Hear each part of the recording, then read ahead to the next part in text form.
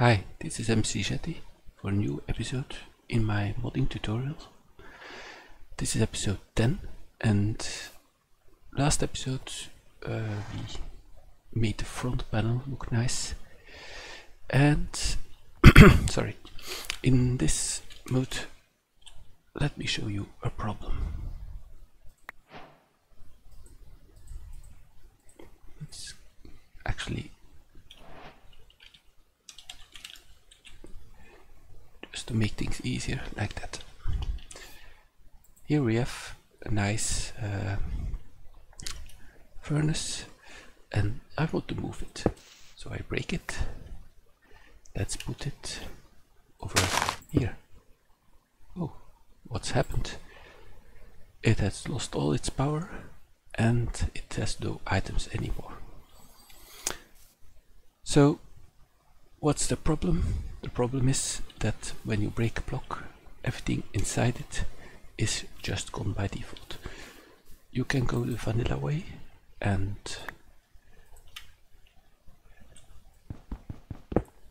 just drop the contents. That's easy to do, but that's not what I want to do. I would like to remember the contents in the dropped item. That's what we're going to work on this episode.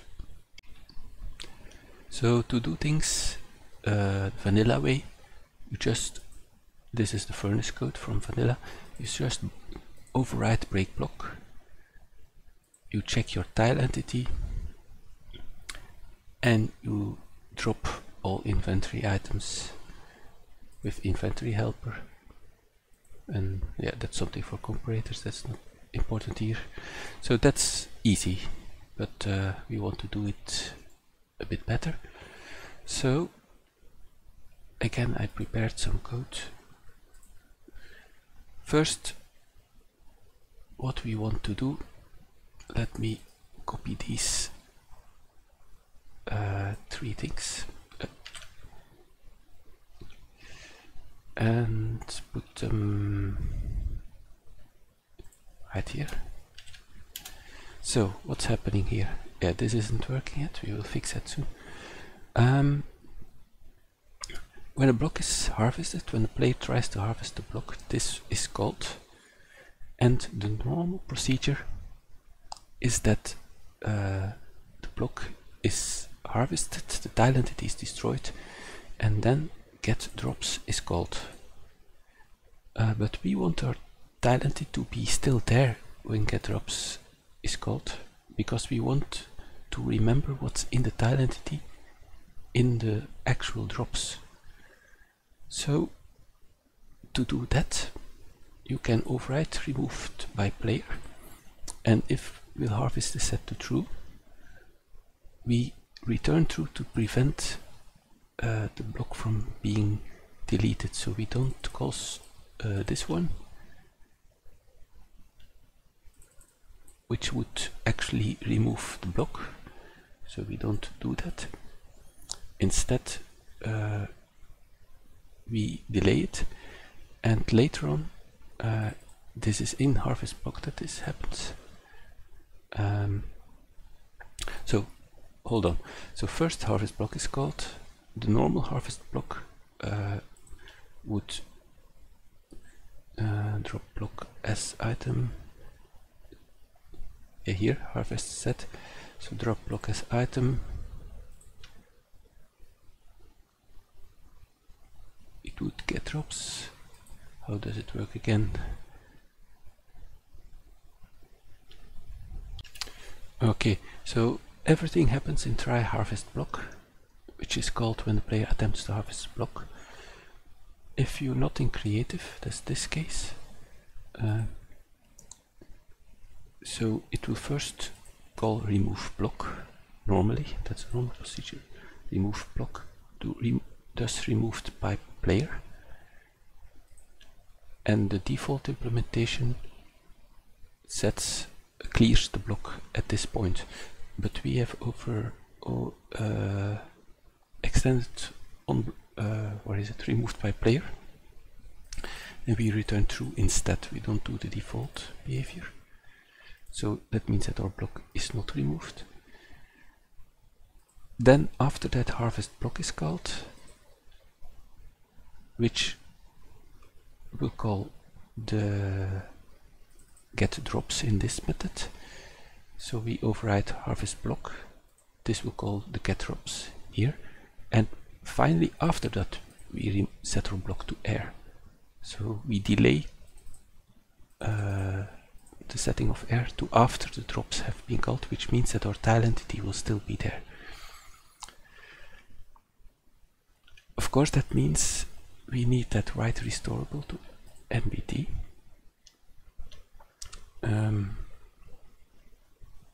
Yeah, let me just create it. What this means actually is we don't want, what this code will do is if we have a fast furnace, we get the item stack that represents the furnace, the dropped item.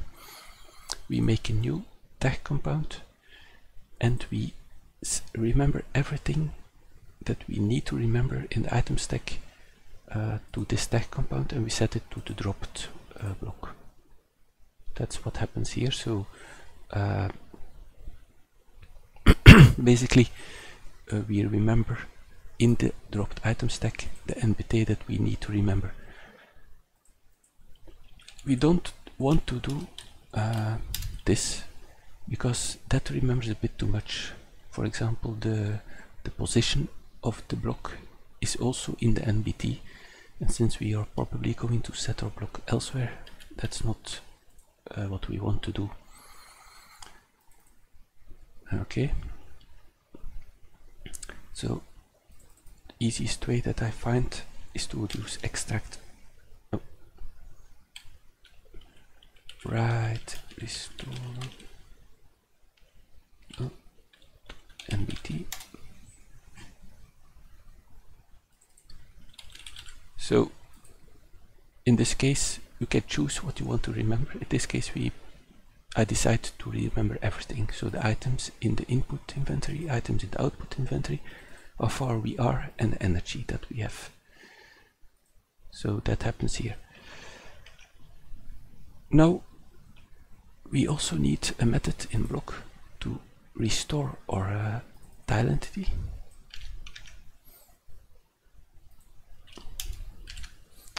And that's on block placed by. So first we let the block place normally in the world, after which our tile entity is there. We check if we have a tag compound in our stack, which is a stack that was dropped earlier, and if possible we restore our fast furnace with that information.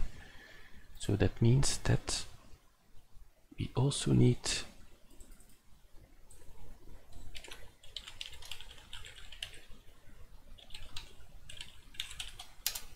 to do this, and this should work. Let's try it out.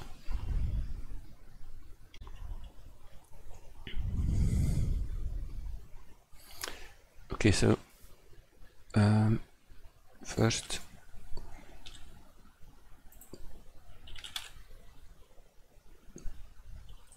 let's put a bit of power in it. That's enough. Then put some iron ore in it and break it. Let's see. Fast furnace. Let's move it here, and it has its power still and its items, so it has worked. Okay, now that's good, but one extension I would like to see in the tooltip of the item when you have picked up the furnace, what it actually contains, some information about the contents, and that is also possible because there is a nice add information method, which I'm going to call, actually we need a bit more. Yeah. So add information is what is called to add extra items to the tooltip when your mouse hovers over an item in your inventory. So we get our tag compound, we check if it's not null, and then we get all the information that we want to show, the energy, and we just want to count how many items there are in the input and output buffers, not show them exactly. So we do that by this tag items. So if you go check deserialize NBT to the implementation of that, you can see that it is stored in items.